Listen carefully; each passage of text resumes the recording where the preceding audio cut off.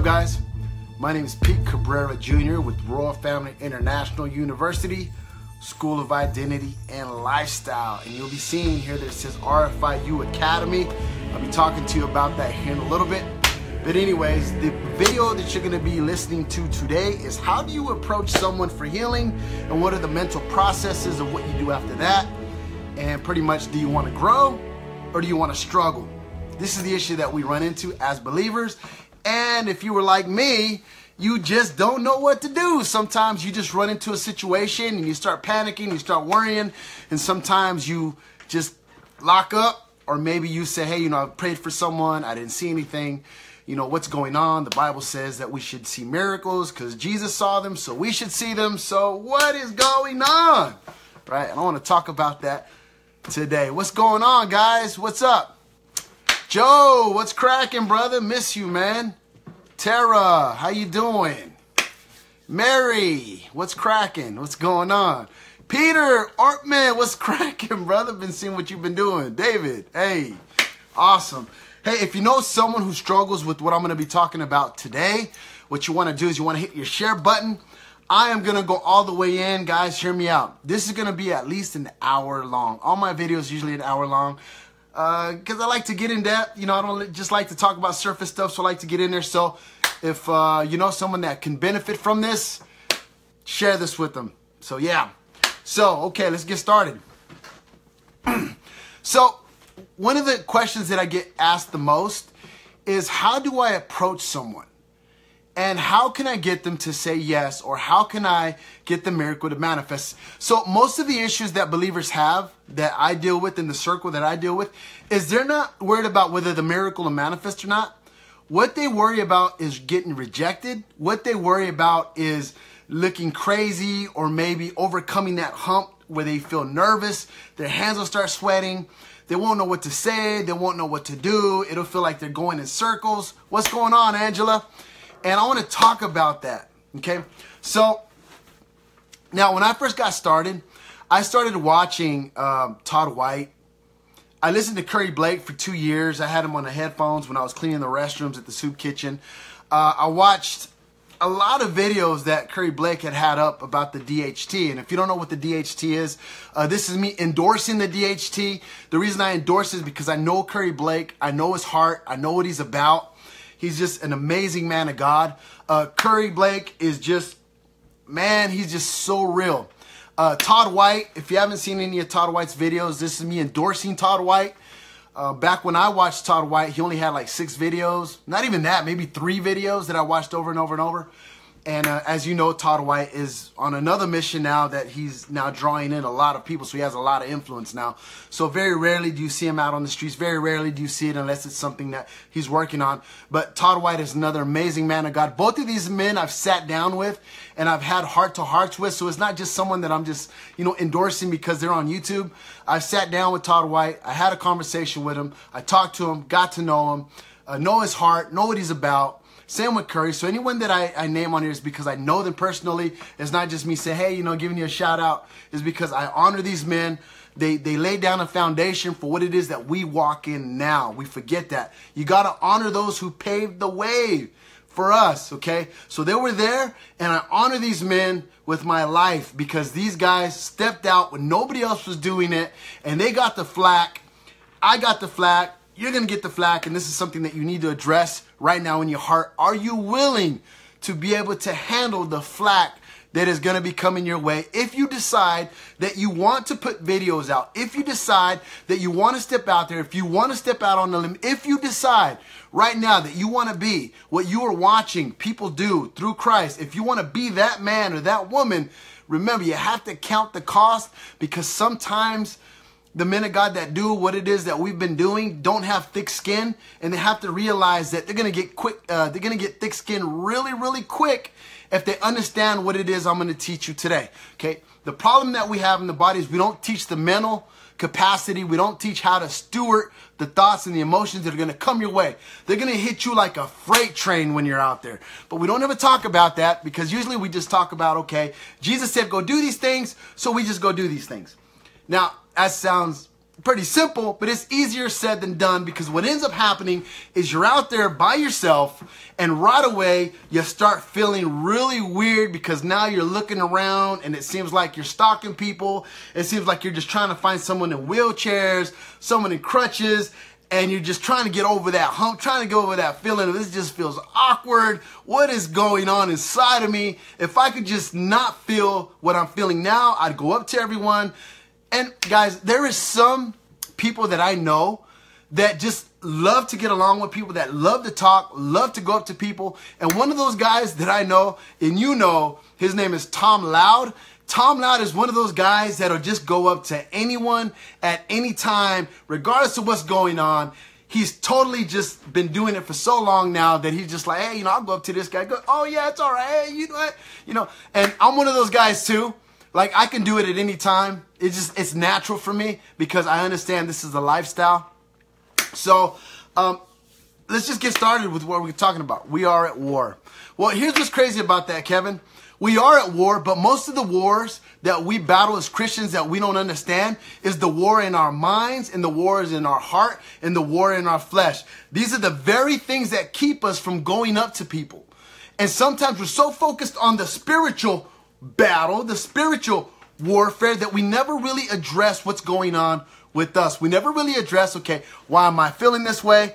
Why am I feeling nervous? Why am I sweating? Why am I shaking? Why is my voice sounding this way? Why do I feel paralyzed? Why is it that I can't just get a hold of what it is that I'm supposed to be doing, right? And that's a whole nother battle that I'm going to be addressing today. So anyways, so I'm just going to give you a quick run through of what's going to happen. So let's say I'm at Walmart and I just decide, and first of all, this is a mindset that you need to get rid of, okay? You got to get rid of this mindset this fast, okay? We are not going out to minister. That is not what we're going out to do, okay? I know that the institution, when I say the institution, I'm talking about the church, the physical, carnal church. When I say the carnal church, I'm talking about the church that only talks about we need to do stuff opposed to be stuff, right? Because we need to be sons and daughters of the Most High God. Okay, when I say carnal church, I'm talking about the works, the just going, the just doing, the shaking the gates and not really understanding what it is that's happened to us in Christ, okay? So what we're being taught is we're being taught to go and minister, and we'll do this maybe once or twice a week. And we'll get a piece of paper and we'll write on that piece of paper how many people we can lead to Christ, right?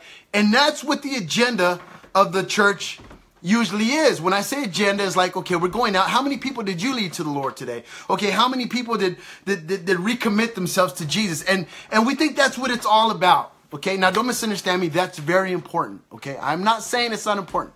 That is very important. Okay, but that is not all of what we're supposed to be doing. Okay, there's a lot more to that. What's up, Michael Torres? Love you, bro. So we're being taught, okay, not everyone, but most of the majority of the body is being taught that we are to go out and find people and ask them, hey, okay, you know, how are you living? You know, are you a sinner? You know, what's going on? You know, have you lied? Have you cheated? And basically we're trying to convince them of how wrong they are or how messed up they are. Okay, now don't misunderstand me. That's okay if you want to give them the Roman road and you want to do all that. Whatever you need to do, I'm okay with that, okay? But what I want to address is getting beyond that wall that will allow us to lay hands on them, that will allow us to prophesy over them, that will allow us to talk about the things that God has for them and talking about the kingdom of God and actually allowing it to manifest right there in front of their eyes, okay? Because the reality is that we can convince people to say a prayer, or we can convince people that God is real and that God loves them and that God is alive, right? And that's something that I've learned. I've learned that when you can show a believer, or it doesn't matter who it is, if you can show them a tangible move of God, when I'm talking about a tangible, I'm talking about bones moving. I'm talking about healings. I'm talking about a move of the Holy Spirit over the body. I'm talking about something so powerful that it shakes the reality and the foundations of everything that they ever thought wasn't real. Like basically, it brings them to a place that says, okay, I didn't know that this existed.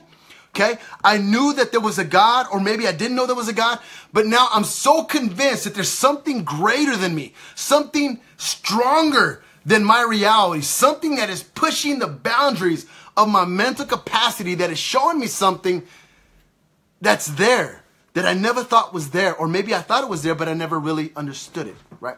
And that's my job. My job as a believer and as a son of God is to bring people to the realities, to be able to go up to people and not just talk to them about the gospel, but actually allowing the word to become flesh and allowing the gospel to breathe and move through the believer. And what I mean is it becomes a lifestyle to those who walk in this, right? Now, we don't teach lifestyle. We teach, hey, go out and preach, or go out and minister, and go out and do these things. And don't misunderstand me. Like I said before, there's nothing wrong with that. What's up, James? There's nothing wrong with that, okay? What I want to do is I want to tighten up some things. I want to show you how to be more effective when you go out there. Okay, that's what it's all about. Being more effective. That's what it's about. Guys, because what I've done is I traveled the world, okay, and I've gone door to door.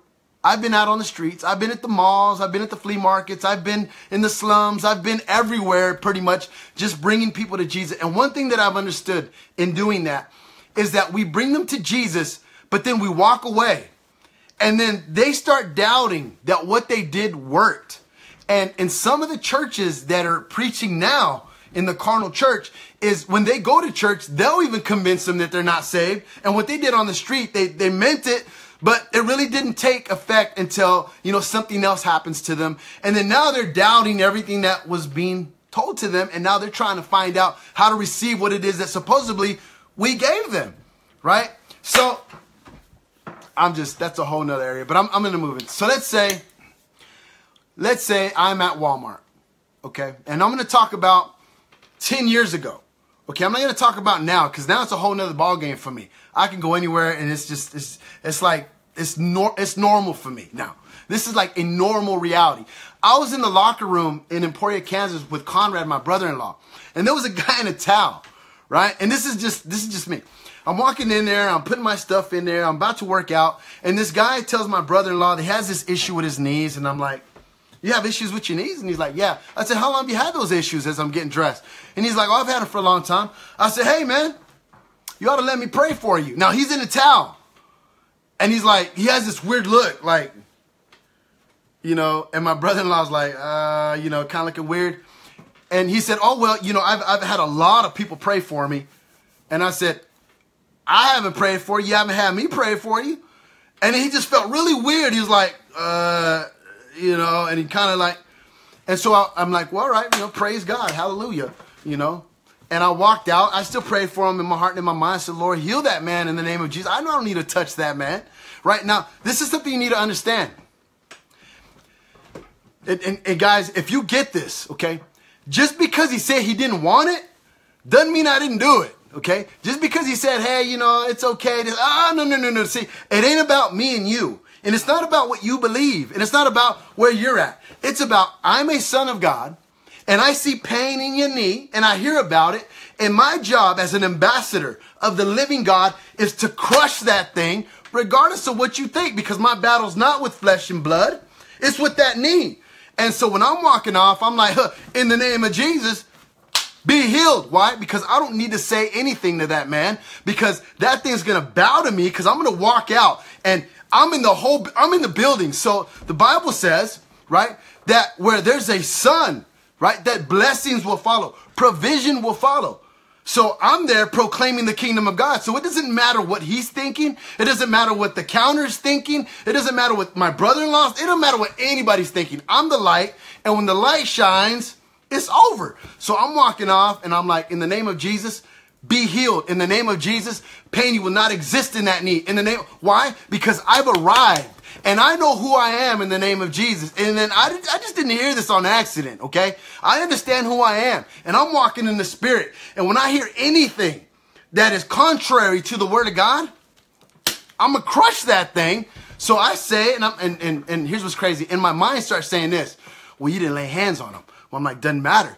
Jesus just gave a word. And this same spirit that was in Jesus that raised the dead is in me. So I'm just going to give the word, right? And then my mind was like, well, his servant went. No. This guy got healed before the servant even got there, right? The servant got healed before he even got there. And in my heart, I'm saying this man is a servant.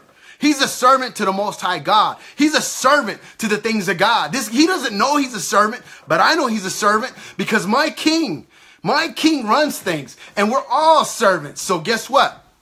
He's a servant. So I'm going to speak, be healed, and I'm going to walk away. Now, you can ask yourself, well, that sounds kind of crazy, Pete. Maybe it does. But see, the battle's not with that man. The battle's not with his knee. The battle's not with he's in a towel. The battle's not with Conrad. The battle's not with what's going on there in the room. The battle is, am I really who I say I am? Am I really a son of God? Or only when I can lay hands on someone, am I a son of God? Or when someone agrees with me, I'm a son of God? Or am I a son of God all the time? Now, this is the difference between a lifestyle and going out and ministering. See, most people would say, well, I tried to minister to this guy, but I didn't get to. See, I ain't going to say that. I'm going to say, guess what? I ministered to that guy and he didn't even know it. Why? Because I'm a son and the power of the living God has no bounds because I carry the Holy Ghost. And the Holy Ghost is not going to sit down just because this guy doesn't want to hear me. Because it's not about this guy. It's about what's happening with his knee. And this is what I train in and this is who I am. And I'm just in my element. So guess what? It's got to go. Now, people in the room would probably, if they knew this, would say, oh, Pete, you're crazy. Maybe I am. Well, Pete, you didn't lay hands on him. Yeah, and what? Well, Pete, how do you know it worked? Well, okay. And then I'd say this. The word of God always works, okay? The sons of God don't question their father. They honor him. And so that was me honoring him, even though the other guy didn't understand what was going on. And the battle is here in me because I don't want to manifest a miracle in the guy's knee. I want to manifest a son, and a son will do what a son does regardless of what anybody else says, regardless of what he's thinking, regardless of what my brother-in-law's thinking, regardless of what the whole world's thinking. It doesn't have any bearing on what's happened to me because of what Jesus has done. And because I understand that, I can move throughout the world, right? Allowing God to be who he is. And this is what's missing in the body of God because we're always struggling with this idea, with this thought that we have to make sure that we can just get to someone and we have to make sure that they listen to us and they have to agree with us and it's like, look, man, it's not even about that other person, okay? The first battle that we as believers need to address is the battle inside. The battle inside your mind, the battle inside your heart, the battle in your flesh. See, a lot of us want to fight the battle out there, but if you don't handle the battle here first, you won't do any good out there because what will happen is you won't see the things that you're wanting to see, and they'll make you question everything you carry. They'll make you question everything that the Word of God is trying to confirm in you and through you. But because we're not being trained to flow in what we carry, we're just doing stuff. And I don't want to just do stuff. Okay. Every day for me is a revelation of who God is in every situation. And that is the battle that we don't ever talk about. So let's say I go to Walmart, right? We go to Walmart and there's someone standing there. Now, here's the first thing that you're going to say. You're going to say, okay, we got to find someone in a wheelchair. We got to find someone in crutches. We got to find someone with an arm brace. And I tell people this, everybody's in crutches because everybody's hurting because a lot of people do not understand why Jesus came. So guess what? Everybody has a spiritual crutch. Everybody's hurting. Everybody's crying out. Everybody's looking for an answer. Everybody's looking for peace. Everybody wants what it is that Jesus has. But because we don't understand what we carry, we're just going to go look for guys in crutches. What if you don't find anybody in crutches? What do you do then? What do you do then when you don't see anybody in crutches? Well, I guess I'll just sit there until I see somebody has physical pain. Well, here's what's an amazing thing. What if we just decided to just be everything that Holy Spirit says we are and be loving, caring, and kind, and all the things that he asks us to be through the fruits of the Spirit, and we just go and do that on a daily. And if we see someone in crutches, we've already been training the entire time. But because we've been focusing just on a guy in a wheelchair, just the guy with a brace, just the guy with a toothache or a headache and a migraine. Look, man, the Holy Spirit doesn't just work on that.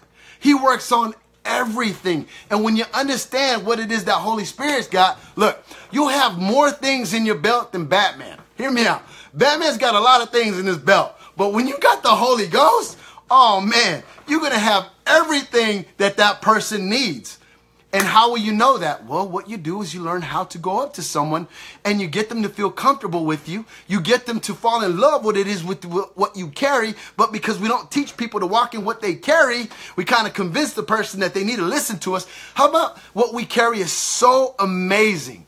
And it's so irresistible that when we go up to someone, they just actually want to have a conversation with us and actually want to talk to us and actually want to hang out with us just because we're not asking them for anything and we're just being who we are. Now, when Jesus was out there with the 12, he wasn't ministering. We call it ministering because we were watching him, but he was calling it being a son of God, because that's what a son does. He says, look, I only do what the Father does. I only say what the Father says. But because we don't have that relationship with Jesus and the Father, we'll say, well, the Bible says this. The word says this. And don't misunderstand me. Don't misunderstand me. I'm not saying don't listen to your word or read your word. That's not what I'm saying. What I'm saying is because we don't have that relationship and that connection with Jesus and the Father and the Holy Ghost is that we have to give them scripture when the reality is we need to give them the person. And once the person shows up, they'll fall in love with the person and the person will give them scripture. But because we don't do that, we let Pepper give them scripture. And what ends up happening 9 times out of 10 is we'll get into a spiritual debate about, well, you know, what about this and what about that? Well, what about the Sabbath? Well, you know, what about the Seventh Day Adventists? They go on Saturdays. Do you go on, you know, what do you go on? You go on Sundays? Well, do you go in the morning? Do you go in the evening? Hey, do you believe in praying in tongues? Hey, do you believe in prophecy? Do you believe in laying in hands? Hey, what do you believe in? And that's what Pepper does. And so you'll sit there for an hour debating, and what you'll be doing is you'll be battling with the mind. And what end up happening is it'll just be pride. Well, you know, I got to prove my point, and he got to prove his point. No. That's not why we're there. We're not there to do that. We're there to be the hands and feet of Jesus. And I don't know if you know this, but the hands and feet of Jesus, they don't talk. The hands and feet of Jesus don't talk. They talk, but not like how we talk. They talk by doing things, right? And so when we go there and we're the hands and feet of Jesus, we don't delegate. We don't battle. What we do is we love. And we allow who God is through us to convince them through love, right? The Bible says that perfect love, what? Casts out all fear, right? And so the reason that we have fear to go up to people is because we're not walking up to them in love, okay? We're walking to them in pepper. We're walking to them in flesh. We're walking to them with doctrine and beliefs and scriptures and this and that. Don't misunderstand me. Okay. You can use those things, but you walk up to someone in love. Okay. Why are you going up to that person? Because you love them. Okay. So you only love the guy in the wheelchair. You only love the guy in the crutches. You only love the guy with an arm brace. You only love the guy in the hospital. Wow. You only love them? What about the other ones? What about the ones who ain't in crutches? Do you love them? Hey, what about the ones that are homeless? Do you love them? Hey, what about the one walking down the street? Do you love them? Man, that's kind of weird. They don't look like they got pain, Pete. Well, I'm going to tell you something. They have pain. They're homeless. Hey, I'm going to tell you something. Just because you can't see it doesn't mean it's not present. It's there. It is there. And sometimes when we allow God to be who he is in us, we can just allow healing to flow. You know, I've sat down with a person at the mall. I sat down for maybe 45 minutes. I bought them lunch. I bought them a coffee, some pizza. We sat there and we talked. And here's what's an amazing thing. The wife was just listening the whole time. And I was just talking to her husband and to her kids. And one of their kids was talking to me about, you know, the stresses of being a Christian and how it's hard and it's hard to model it. And the dad is sitting there and he's like talking about, you know, I'm trying to teach you the right ways to do things. And the mom's just sitting there listening. And you know what I did? I told the dad, I said, you know, this is something you need to know about your daughter. She's just working on her testimony. She's working on her testimony. She don't have it all figured out. It's just a chapter right now. She's only 12 and she's going to grow and she's going to learn and she'll walk this out. And really what she's looking for a model to show her what it is that you're actually talking about. And if you could just model to her what it is that you want her to walk in, if you could just model to her, you know, peace, because you say she's out there. Well, if you could model that to her, show her what peace is. And if you could, and the mother started crying in the middle. She just started weeping. And I said, what's going on? Why are you crying? And she said, because I've been wanting to understand my daughter. I've been wanting to know why she's doing anything. And she goes, and as you were talking, I felt the Holy Spirit come all over me and saying, don't say anything, just listen. Just listen. And she just started weeping and weeping and weeping and weeping. And anyways, when it was all said and done, the mother, the father, and the daughter were hugging, they were crying, they were holding hands, they were praying. Okay, there wasn't any crutches. There wasn't anybody in a wheelchair. But you know what the hurt was right here? The hurt was that the daughter did not feel loved. She felt rejected by her father, that her father never loved her. And her father told her that he loved her, but he had resentment because she had did something in the past and she couldn't get over it. And when I said, that's just a chapter, and we can't live in that chapter. We have to move on. We have to move on from that chapter and allow healing to come in and heal the situation with you and your daughter. And God wants to unite you. Okay? I'm not trying to, and here's what's crazy. I wasn't trying to open up my Bible and say, you know, the word says this, the word says that. I was allowing the Rhema word to come out of me. And I just wanted to bring them together. And I sat down. It was the weirdest thing because I didn't know all that was going on. You know when I found all that was going on? After we were eating pizza and we were talking and the daughter was acting kind of weird. And I said, hey, what's going on? And she goes, I don't want to talk about it. And then the father started telling me what was going on. And then all that came out. It was amazing because when I left the mall, they were holding hands. The father and the daughter were holding hands. It was the craziest thing that the Holy Spirit let me see. Okay? That's what it was about. The Holy Spirit allowed me to see that. Okay? The Holy Spirit's always allowing us to see certain things, but because we don't understand what it is that we're doing, we miss it. It goes right over our heads and we don't understand that God is showing us some things. He's showing us his glory. He's showing us how awesome and how wonderful he really is in the midst of that mess. And if we could just be who we are, who he calls us to be, in the middle of that storm, of that family, we can bring some things. We can bring some peace. We can bring a little bit of calmness, a little bit of love, a little bit of patience. Right? A little bit. Maybe it just takes a little bit. Maybe it just takes a little bit, the size of a mustard seed. What if it just takes a tiny bit of us knowing what it is we carry that will allow the Holy Spirit to work? And one of the greatest sayings that I say, and I know is a great saying, is I tell people this: I trust the Holy Spirit in you. I trust the Holy Spirit in you. I know the Holy Spirit will not lead you astray. I know the Holy Spirit will not lie to you. I know the Holy Spirit is for you.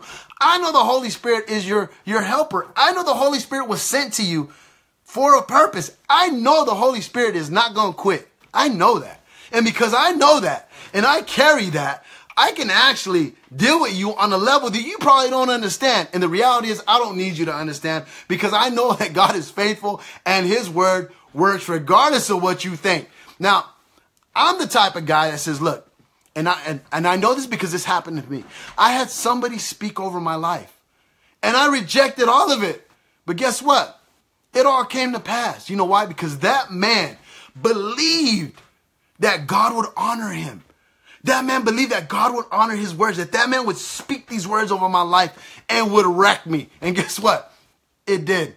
It took years. It took 10 years for that word to manifest. But when it did, I was on my face. The Lord brought it to my remembrance and it shook me to my core. And he said, these are the kind of men that I'm looking for. Those that would look at a crack addict sitting on the street, dirty, filthy, with a beard, nasty, smelly, bad breath, smells like the street, smells like a garbage can. And the man of God would go up to him and say, no, not today. I'm about to speak over your life and I'm about to wreck everything that you think you're in right now. Because my word right now in the name of Jesus is going to break all that, because I'm a son and I'm here for a reason. And this stuff's got to stop. This stuff's got to go. And so guess what? It's got to go. And that's the problem that we're having in the body, is we're not teaching what it is we carry. And because we don't understand that, we kind of walk by people and we kind of reject them, look at them a certain way, like, well, they need Jesus, or, they need prayer, and I don't hang around this person or that. No. You're the light, and the light has to shine, right? The light has to shine. But because we're not teaching people that we're the light, so you go up to someone at Walmart. I'm talking 10 years. 10 years ago. I went up to someone at Walmart and I started getting nervous. My heart started beating really fast. My hands started shaking, right? Because I knew what God could do and I was really excited. I knew God would heal someone if I could just put my hand on them. I knew God is faithful if I could just do it. I watch people do it on YouTube all day long. I've seen it. I know it's real. If I could just go out there, Lord, if I could just go out there and lay hands on one person, right? And this is where my mental state was. And so when I went up to someone, right away they told me, no, I'm all right. And I was like, oh, man, it took me an hour just to go up to one guy.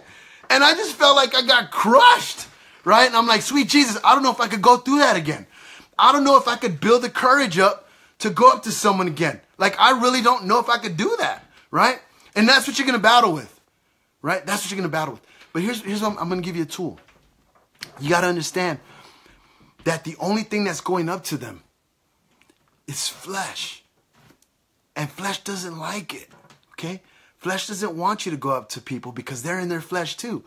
And so it's like two magnets, right, that are trying to push on each other when it comes to the things of God, because the Holy Spirit's trying to get to someone through your flesh, and their flesh is pushing away the things of God, right? So it's like the carnal minds are enmity against God.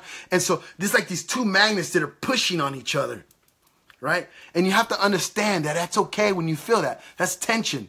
That's some things that you're feeling, right? And so when you go up to someone and you're feeling those things, understand, Holy Spirit is teaching you something. He's teaching you, look, this feeling may never go away, and that's okay. Your job is not to make this thing go away. Your job is to stand and to confirm my word, regardless of what's in front of you. So if your flesh is keeping you from going up to someone, what else is your flesh keeping you from doing? What else is your flesh doing to keep you from seeing the realities of my kingdom? What else is happening? If the flesh is out here with some strangers and it can't go up to them, how's this flesh acting at home? How's this flesh acting with your family? How's this flesh acting at church? How's this flesh acting at work? Sweet Jesus. If this stuff is not working, there's something that needs to be addressed, right? And so here's the issue. I understood this as time went by, that I was being trained. I was growing thick skin. I was learning to be rejected. And you're going to go through a season where you're going to be rejected beyond your mental capacity. You're going to be rejected to the point where you just want to quit.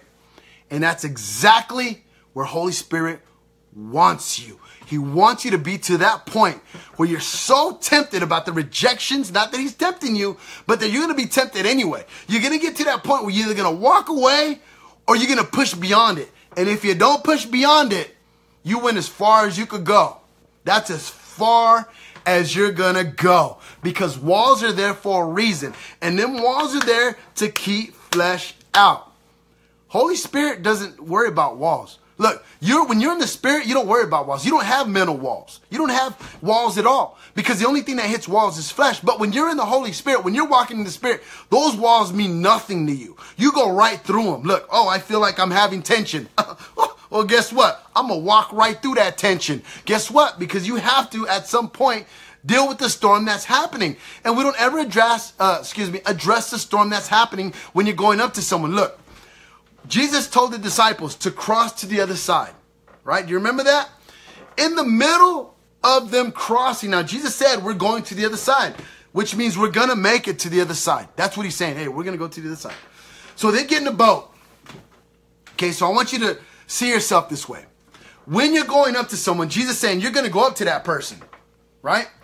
We're going to that person. Why? Because they need what you carry. What we carry, they need. So we're going to go up to that person, okay? So here you go. You start working towards that person, and right before you get there, thunder, rain, the boat, the rocket. Oh, shoot, I'm going to perish up in this piece because I don't know what I'm going to do. And here's what you do. Here's what you do in your mental capacity and the carnal realities of Pepper.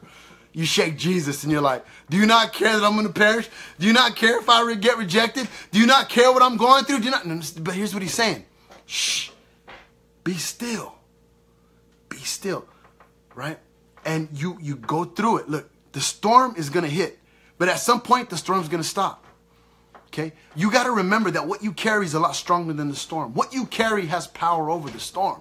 Okay? So the storm that you're dealing with when you're going up to someone, it's supposed to be there. Okay? That storm is supposed to be there. It's not just going to go away. Okay? If Jesus was in the boat, the storm hits, he's still there. But the only difference is Jesus is sleeping. He's sleeping. He's calm. He's not afraid. Why? Because he understands he's going to where he said he's going. And that's to the other side. Now, a lot of believers will sit right there in the middle. Right? And that's why you get most of these doctrines that, God doesn't heal anymore. Because when Jesus sent them to someone, they laid hands on someone, right? And nothing manifested. And they said, does it work? That's because there's more to the story. We don't ever go beyond that, okay? There's more to that story, okay? There's more that happens when you get to the other side, okay? But we don't ever talk about that. So I'm going to stop here. So, the amazing thing that you need to understand, when they come back, Jesus sends them back across the same sea. But this time, Jesus isn't with them. And a storm hits, and it's nighttime, and they're toiling, right? And they're by themselves. Same thing, guys. Look, Jesus is trying to teach you something. Holy Spirit's trying to teach you how to confront some fear. And that fear is going up to people. That fear is rejection. That fear is what they're going to say, what they're going to think. That fear is what your wife's going to think, what your kid's going to think, what your job's going to think, what everybody else is going to say. You might lose your job. And look, that fear is not going to go away, okay? There's a difference between having fear and living in fear, okay? And it says perfect love casts out all fear. It doesn't mean that fear isn't present, because fear is present. Fear is always present, but you need to cast out fear. Cast it out of you. The fear is still there, but that doesn't mean it has to be in you, okay? The fear can be out here. Look, you can go through some things that are scary, but it doesn't mean it has to stop you, okay? What'll stop you is if you allow that fear to come in, right? Don't allow that fear to come in. Cast it out and say, you know what? I am scared, but guess what? I'm still going to do it. I am scared, but I'm still going to go. I am scared. But look, you could tell yourself all day long that you're not scared, and the reality is that you're going to get scared, okay? To say that you're not scared and you are scared, you're just lying to yourself. There's some point that you are going to get scared. Look, every time I teach, every time I get on a plane, every time I travel, I get scared, okay? Not that I live in fear, but it's just because I'm learning some things, okay? I'm learning some things that I'm dealing with. It doesn't mean they're not present. It just means I'm learning to rely on Holy Spirit in the middle of this stuff. I'm learning to talk to Him about it. I'm learning to say, okay, Holy Spirit, why am I feeling this? How can you help me overcome what I'm dealing with? Because obviously it's here. And yes, I have YouTube videos. Yes, I travel the world. Yes, I have a school. Yes, I do all these things. But guess what? I still get fear. Okay? But it doesn't mean that it's in me. It just means things are happening and fear is trying to invade me. But it can't come in because perfect love casts out all fear. So you got to knock those things down, take those thoughts captive and say, no. And you move forward. And here's what's crazy. Peter understood this. Because, look, there's a lot of you in a boat when you're laying hands on the sick. There's a lot of you in a boat. And a lot of you want to get out of the boat. This is what this is all about. This is about you getting out of the boat, going up to someone, and laying hands on them. This is what this whole video is about. It's about you getting out of a boat and walking on water. Okay? Walking on water only works when Jesus is with you. Okay? That's what all this is about. A lot of us don't want to do it in Jesus. We don't want to do it in Christ. We want to do it in Peter. You can't do it in Peter. You have to do it in Christ. And that's what this whole video is about. When I say perfect love casts out all fear, Jesus is perfect love. You get in Jesus. You live in Jesus. You walk this out in Jesus. And when you go up to someone, you speak in the spirit of Jesus. You address that person in the name of Jesus. You treat them as a brother in Christ. You treat them as they are sons of the living God. Whether they're saved or not, you still treat them that way because you want to bring them with the hopes that they'll come to Christ, right? You don't treat them different, okay? You treat them like sons of God who don't know who they are, who are lost, and you've come to bring them back home to Papa. That's what it's all about. That's what the gospel is all about, okay?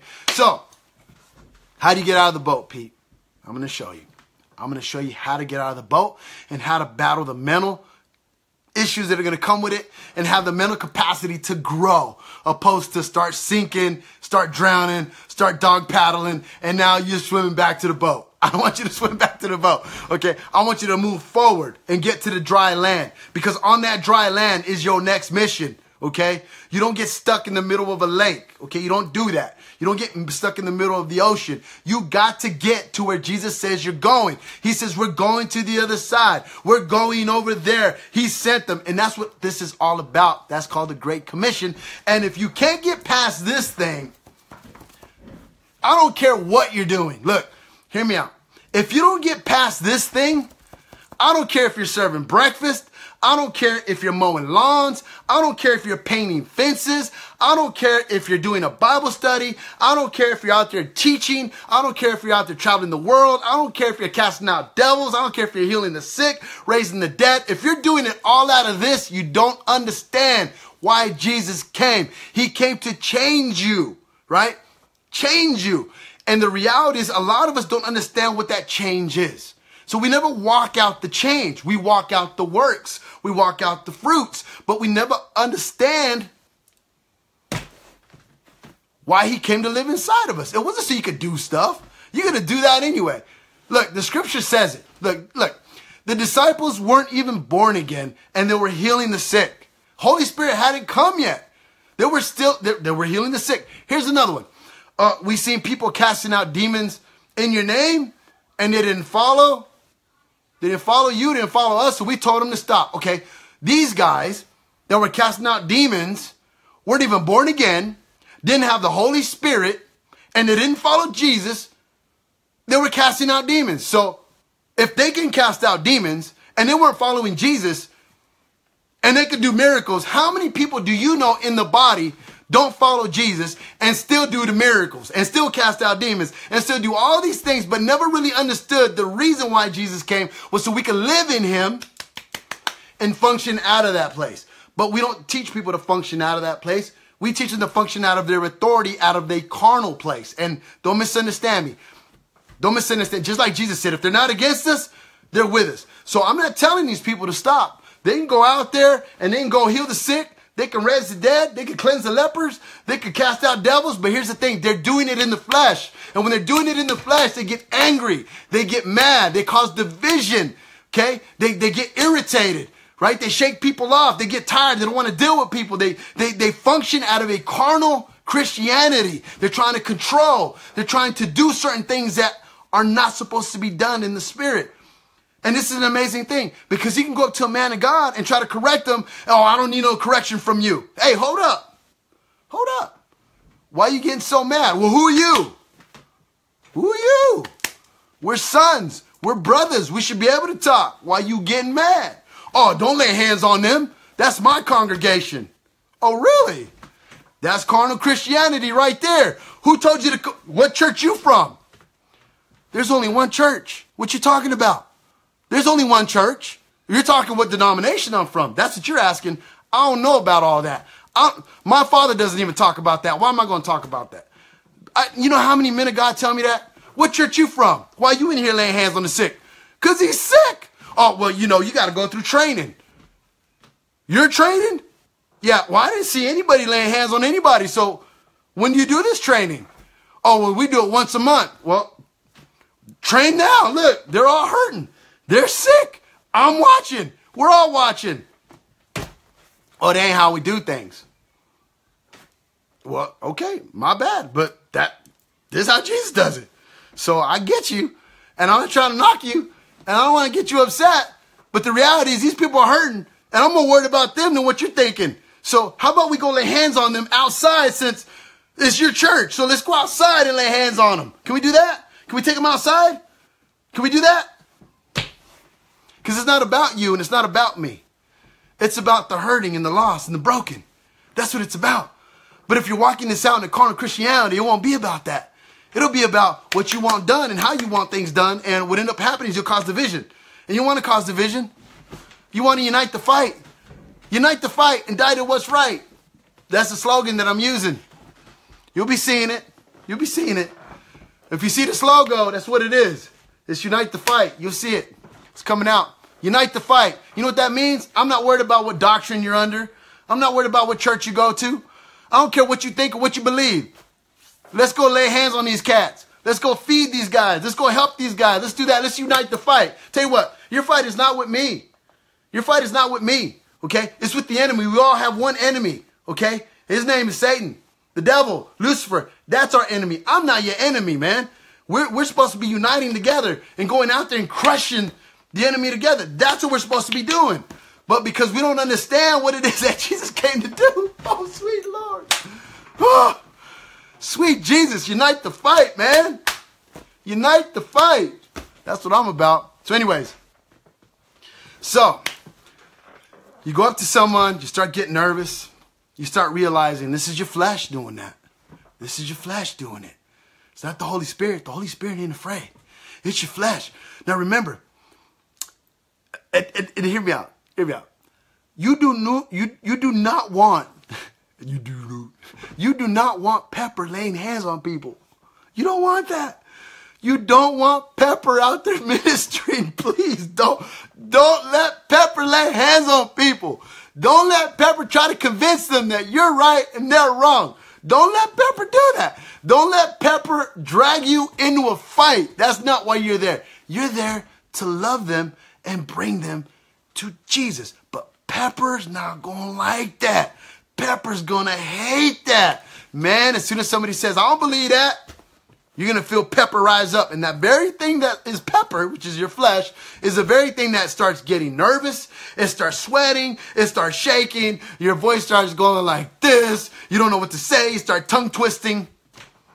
Right? Because it doesn't want to go up to someone in the name of Jesus. That's why a lot of people train Pepper to read certain things. You know, the Roman road, don't misunderstand, there's nothing wrong with it, but they train Pepper to go up to people and lead them to Jesus and write down how many people came to Jesus and how many people recommitted. And Pepper goes, look how many people we went up to today.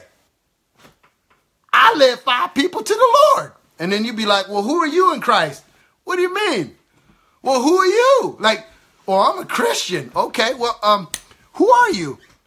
Well, what do you mean? Well, are you a carnal Christian or are you walking in the Spirit? Well, I don't know what you mean by that. Okay, so what did you give them?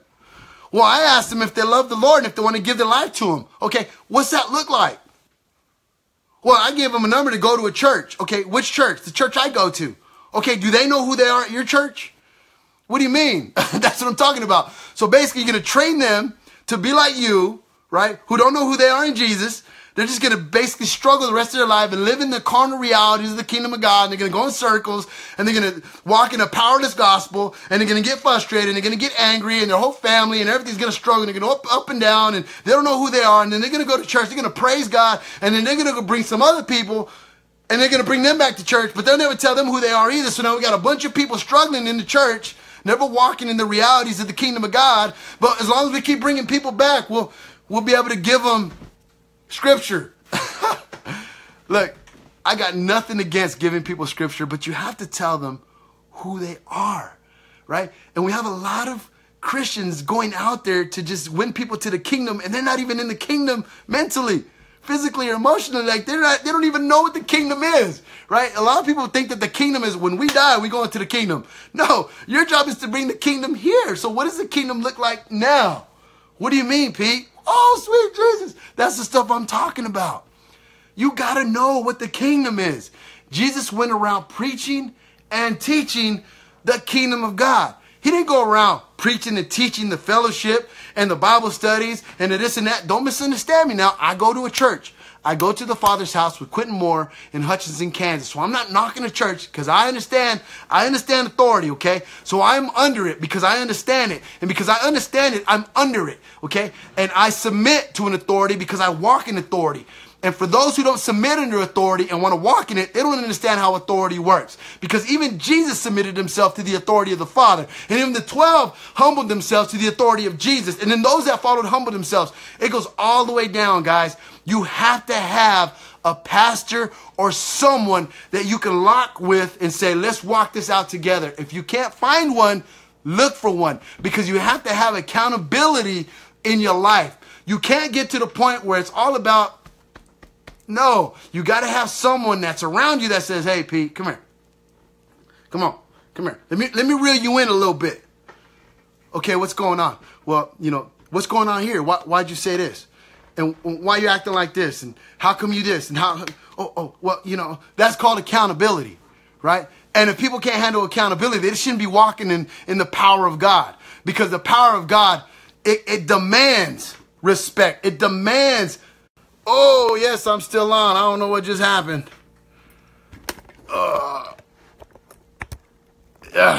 Sorry, guys. I hit this button because they inbox me when they know I'm on Facebook Live, and they're like, come on, don't inbox me. I'm in the middle of a teaching here. So, hear me out. I understood this, guys, because I'm going to tell you why I tell you that you need to have a pastor, someone to hold you accountable. Because a lot of people that walk in the kingdom of God, they will go into other doctrines because the first thing that you learn is honor, okay?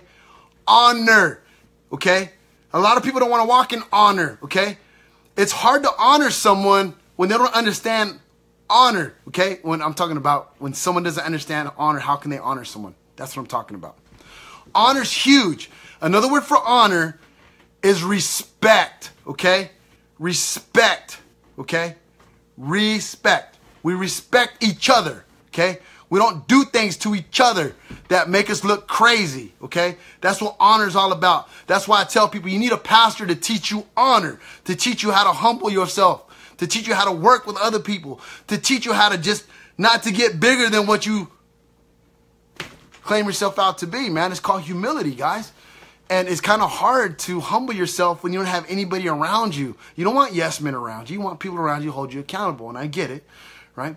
So that's why I tell people, if you want to walk in the things of God, you got to find some people that'll hold you, that'll ground you, that'll hold you accountable to some stuff, man, right? And I struggle with it. We all struggle with it because the reality is we're wrapped in this flesh. And even though it's dead, okay, and even though it's dead, Pepper still talks, and Pepper will still say things, and Pepper will try to convince you of some things, and you got to learn to shut that stuff down, man. You got to learn to close it down.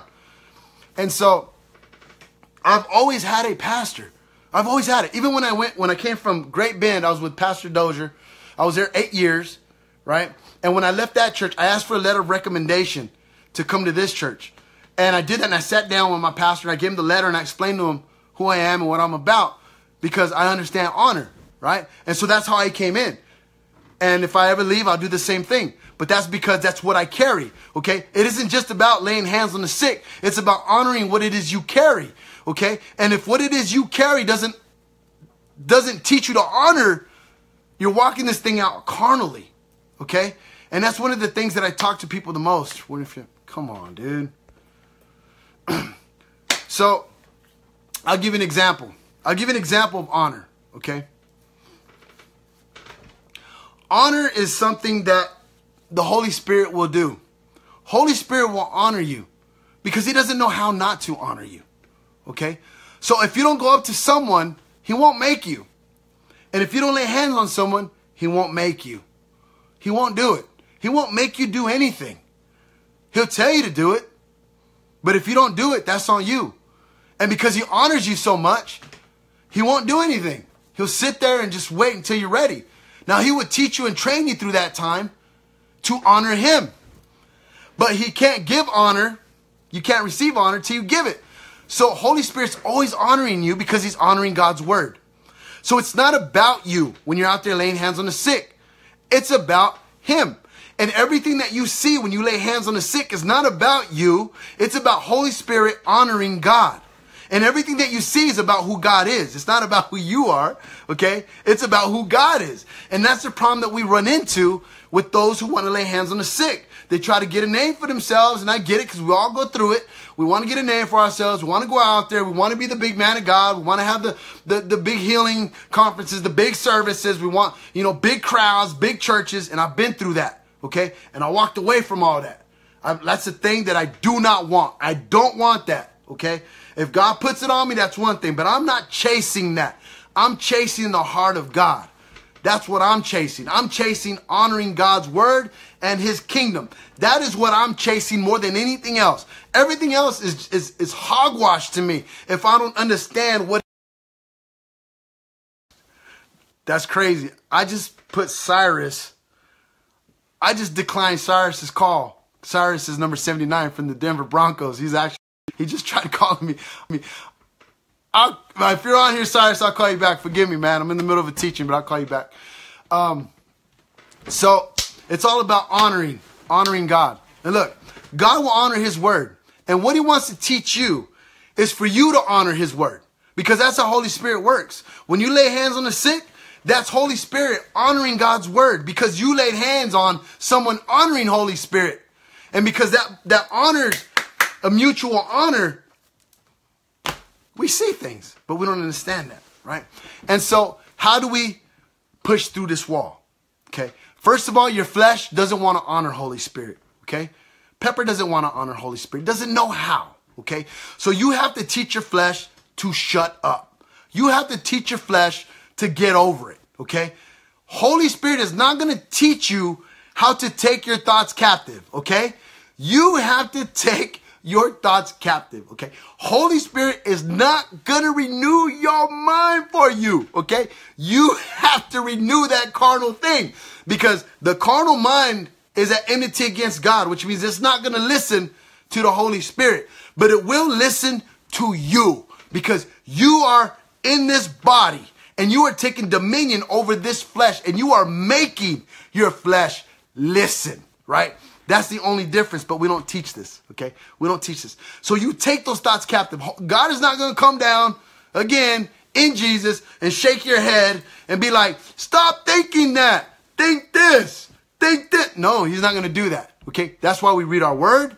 That's why we pray. That's why we fast. That's why we do all the things that the scriptures ask us to do, because what we're doing is we're training a carnal part of us that's an enmity against God to submit to the realities of God, even though it does not want to do it, okay? You can train your mind. You can train it. You can be renewed in the spirit of your mind and bring your mind to a place where it just has to listen. And that's what all this is about. And I know it's possible. You know how I know? Because I walk it out. Because I live there. That's how I know it's possible. See, it's one thing to speak it in theory. It's another thing to actually live there. And I live there. And I know it's possible because I live it out on a daily. I have my ups and downs just like anybody else. But it is possible. It's very possible. How do I know? Because 10 years ago, I had issues with the things I don't have issues with now. And we are growing. Look, it's just a chapter. And as you grow, that chapter is going to change. And the amazing thing about the chapter that changes is you're going from glory to glory to glory to glory. And you're going from chapter to chapter to chapter to chapter. Here's the problem. You have to live out that chapter. A lot of us don't want to live those chapters out because we think they're attacks of the enemy. We think it's the devil trying to stop us. No, these things are storms that are hitting you. And because you live in the flesh, you don't understand that you're being trained by the circumstances. That's why he says that he'll take those things, right? He'll turn everything that's bad into good. And how do you do that? That's because everything that's happened to you that's bad, you will renew your mind and use it for good, right? And that's what it is that you're learning to do. So when you go up to someone and your body's shaking and you're nervous and it's saying, oh, you're going to look stupid. No. The flesh is going to look stupid. And I don't live in the flesh. Romans chapter 8. I live in the spirit. So no, I'm not going to look stupid. You're going to look stupid. I'm not going to look stupid because I'm crowned in glory with Jesus. So guess what? You going to look stupid. So you walk over there because you the mule. This is the mule, right? You make that mule go.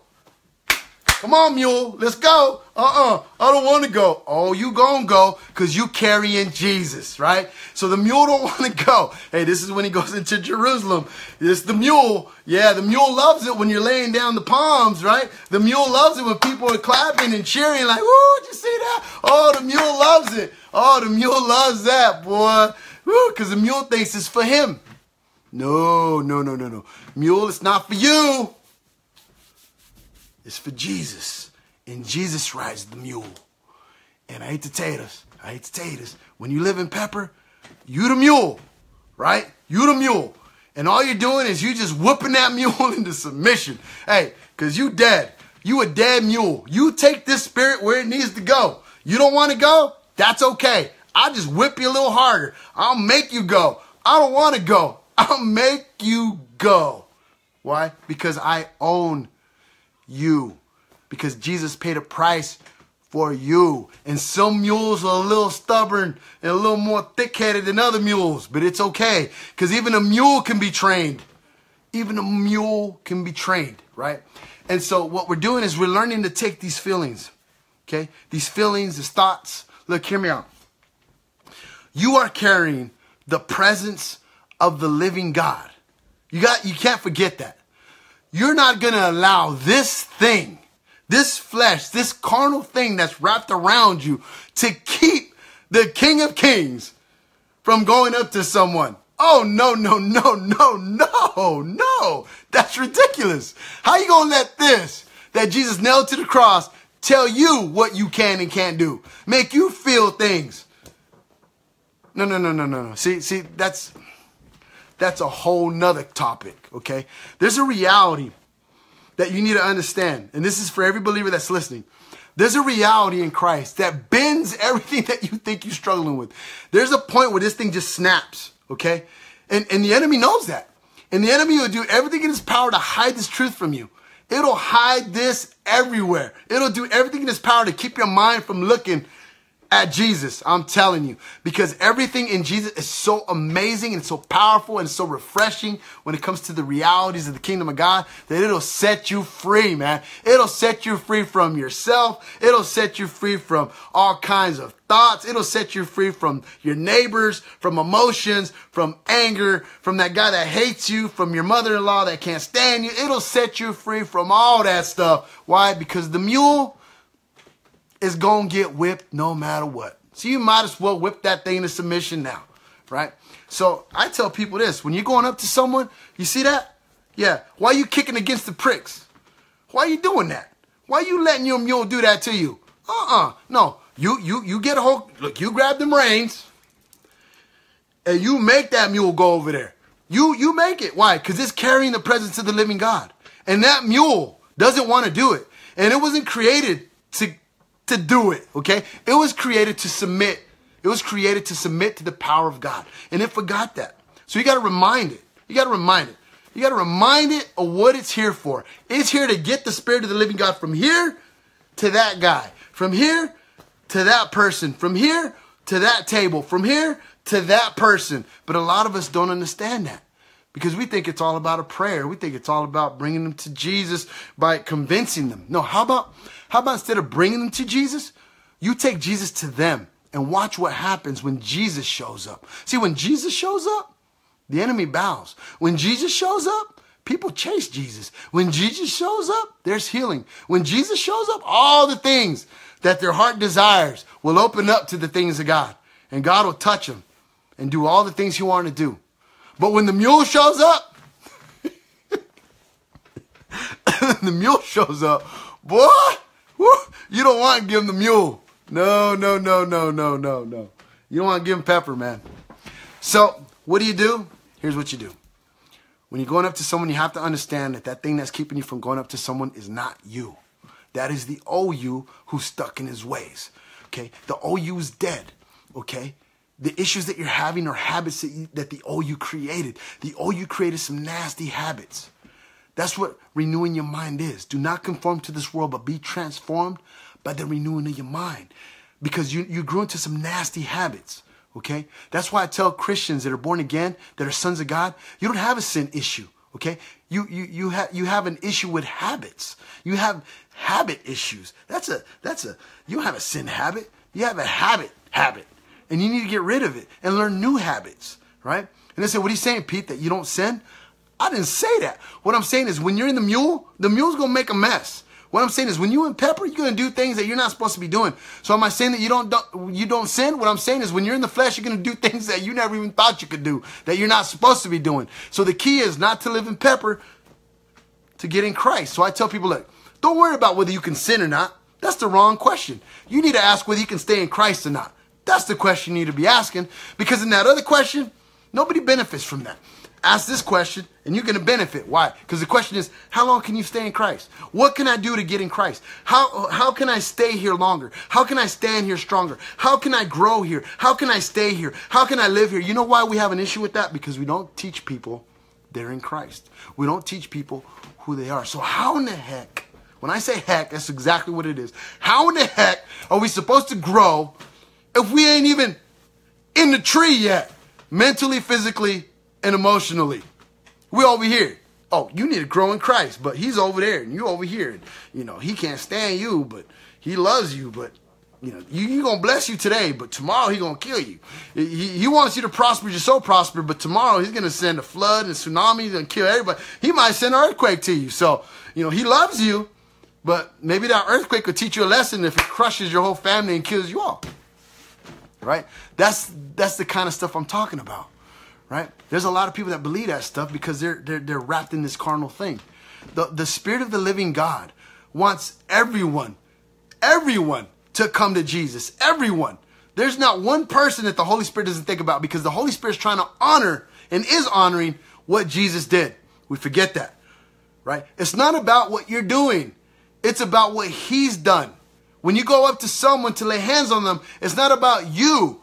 It's about what Jesus has done and giving you the ability through the Holy Spirit so you can take that flesh captive, because he nailed it to the cross, so you can walk up to that person and take those thoughts captive, right? And take this flesh captive and take the realities of this world captive and allow the kingdom to just explode all over this person and set them free and give them the things that God has for them. You're a treasure chest in Christ. You got so much to offer. The Holy Spirit has so much to give you. But because we're not teaching people this stuff, we kind of just hope they just, kind of scrape by. Nah, man. Nah. That ain't going to happen. So, when you go up to someone, take those thoughts captive. You make your body do it. Why? Because you're training. You're training for reigning, man. You're training. You practicing. What are you practicing? You're practicing to take these thoughts captive. You're practicing to fight these emotions. You're practicing to get your stuff together. You're practicing to teach your flesh you're going to do it. And guess what? We're going to go practice. That's funny. Because you can go to the gym all week long, right? You can go out on a diet. You can go on a fast. You can put things down.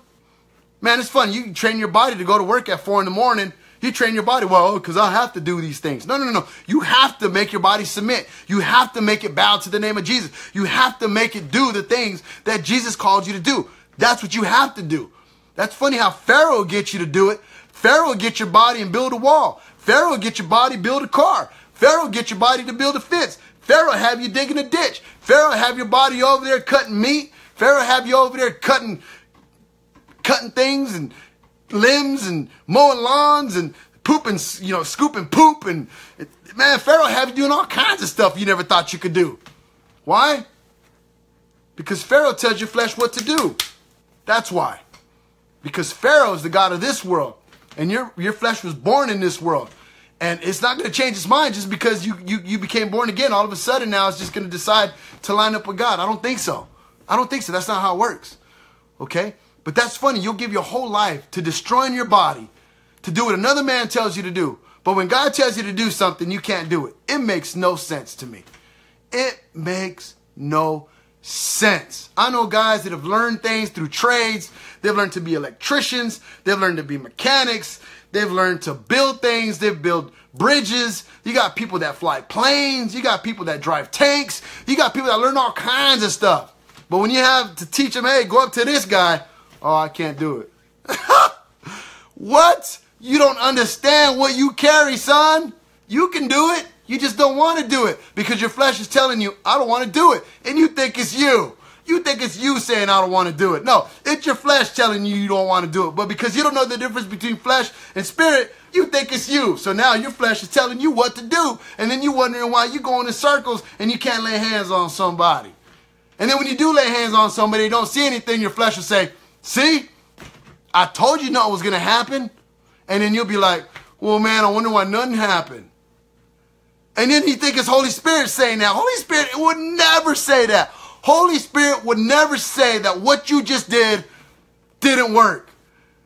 Holy Spirit will honor God's word, not contradict it. Hear me out. We as sons of God, we're not being trained who we are, and we're contradicting the word of God all day long.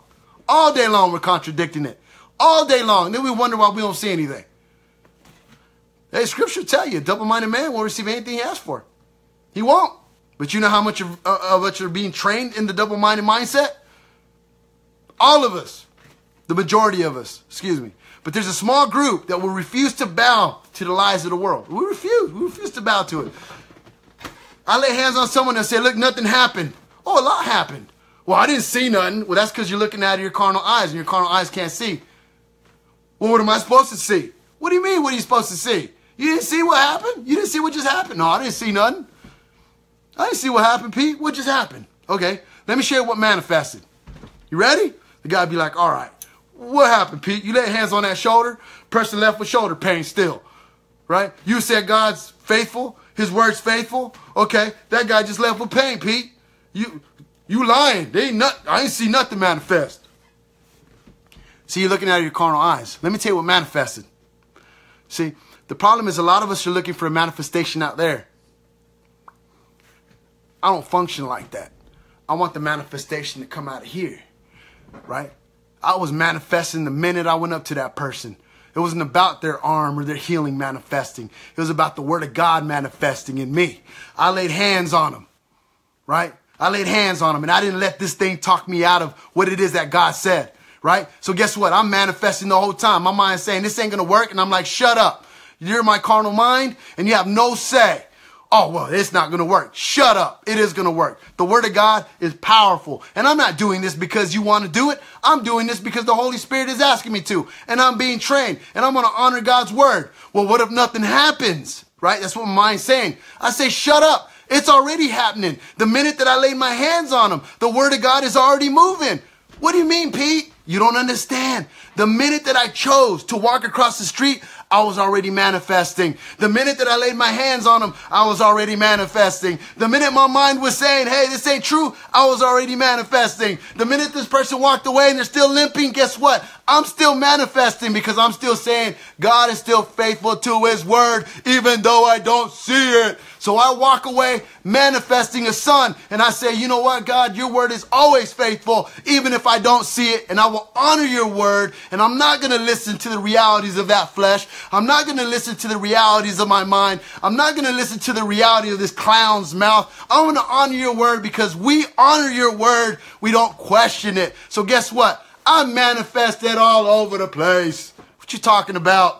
You didn't see manifestation. You didn't see the stuff I was struggling with in here. You didn't see the victory I was getting in here. You didn't see the victory in me crossing the street. You didn't see the victory in me believing God's word. You didn't see the, and watch this. I'm going to go up to somebody else. Another victory. Because I didn't see it over there. I don't care. It's not about what I'm seeing. It's about who I am. I'm not doing anything. It's who I am. And that's why I do it. Whether I see it or don't see it is irrelevant. I'm a son of God, and sons of God honor God. Oh, sweet Jesus, what you been doing the whole time? What you been doing the whole time? Shh, man. You want to see manifestation? So does God. So does God. Start manifesting. But it's funny, because sure as heck, people manifest demons all day long. You didn't know that? Effortlessly. You didn't know that? People manifest demons effortlessly. They manifest demons effortlessly. Well, heck, we can manifest sons effortlessly too. But since we've been training people, they manifest demons. How in the heck are we going to have them manifesting sons if we don't ever talk about that? Oh, yeah, I forgot. You haven't told them they're sons yet. That's why. You haven't told them they're sons yet. How can they manifest a son If you're not even telling them they're sons, you're telling them God still hates them. He don't even know what to think yet. How are they going to manifest sons if you ain't even told them they're sons yet? You can't manifest what it is they don't know. Heck, all you've been calling them a sinner the whole time. That's why they've been manifesting sin their whole life. Because you've been calling them a sinner since day one, and then you wonder why they're not manifesting the kingdom of God. They're only going to manifest what they believe. And if they believe they're sinners, that's all they're going to manifest. And if they believe they're demon-possessed, that's all they're going to manifest. And if they believe they can't heal the sick, that's all they're going to manifest. And if they can't believe they can't lose weight, that's all they're going to manifest. They can't believe they can get in their word, they ain't going to read their word. They can't believe they're good or bad or this. Doesn't matter. As a man believes in his heart, so he is. Who are you? Who are you? Who are you? So, why am I telling you this?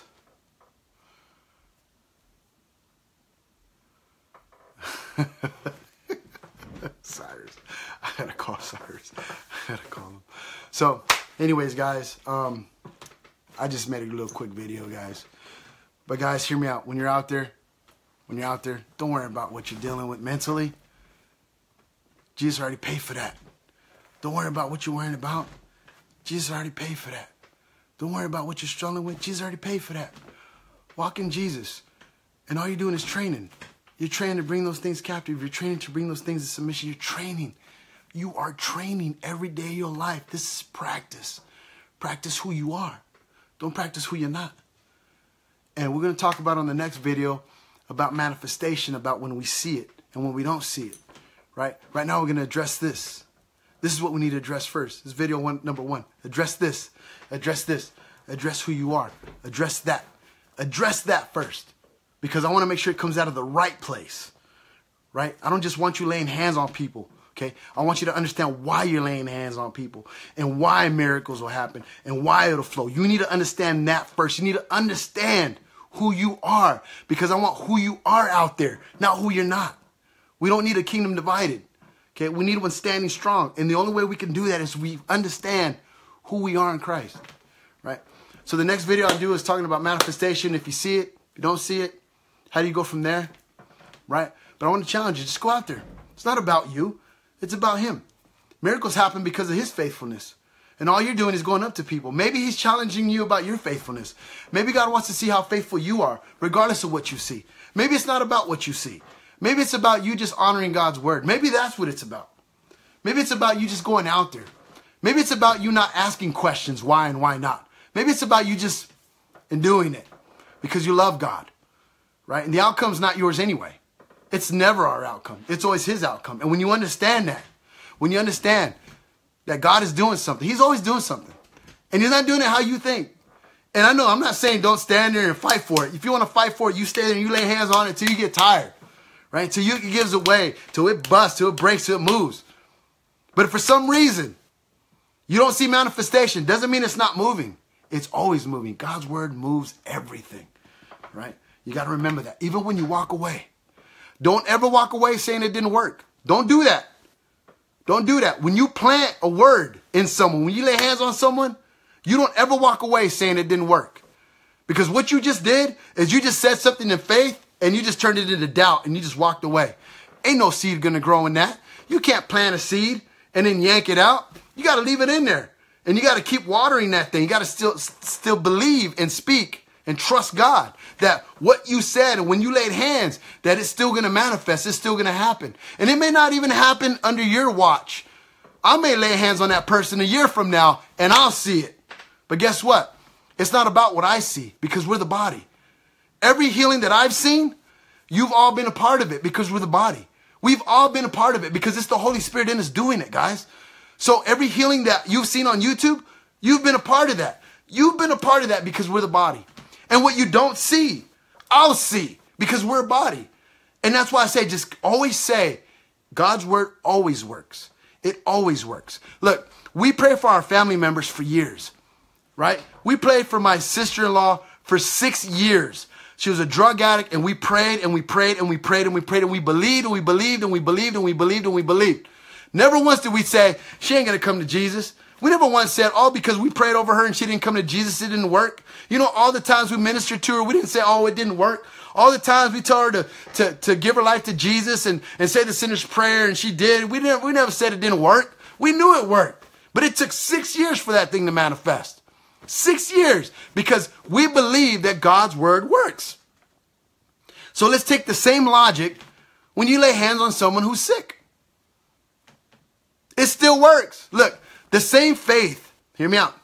The same faith that saves you is the same faith that heals you. It's the same. It's not different, okay? Because it's a person. It's a person, guys. Hear me out. Healing is a person. It's not an event, okay? Forgiveness is a person. It's not an event. Raising the dead is a person. It's not an event. Jesus said, I am the resurrection, okay? Which means it's not an event. The problem is we're teaching people to walk out events. Don't walk out events. Walk out the person. And you got to know who the person is, because you become one with that person. And when you understand that, you walk out the person. And it's the person saying, be healed. And it's the person walking off knowing that when he speaks, God honors him. So much to that. Anyways, www.royalfamilyinternational.com. School of Identity and Lifestyle. We teach who you are, not who you're not, right? So that's what I'm about. School of Identity and Lifestyle. I teach a lifestyle, and we talk about all the ins and outs. We don't just hit surface stuff, right? We talk about it, and it's amazing, because that's all I want. I want people to walk out what we teach. Don't just teach it, live it out. Don't just teach it, live it out, because the best gospel preached is the one lived, right? So guys, I love you guys in the name of Jesus. We're going to be in India, Nagaland, India, October the 26th through November the 6th, right? We're doing a mission, right? A missions, the RFIU missions, right? We're going to go out there. We're going to crush the enemy. We're going to do what we do. If you want to come out, inbox me, inbox Diese or Matthew Couch, and we'll go from there. So guys, in the name of Jesus, be blessed. If you guys want to jump to be a part of what it is we're doing, just go to the website, www.royalfamilyinternational.com. Check it out. See what we're doing. See what we're about. Love you guys. Subscribe to my channel, right? Just Google me, pcabrerajr.com or pcabrera Jr. on YouTube. It's Quizot73. If you find it on YouTube, just add me, subscribe. I'll put this video up. I'll load it up on YouTube. That way it'll stay there so you can find it, and we'll go from there. So guys, in the name of Jesus, be blessed. Be blessed. Be blessed.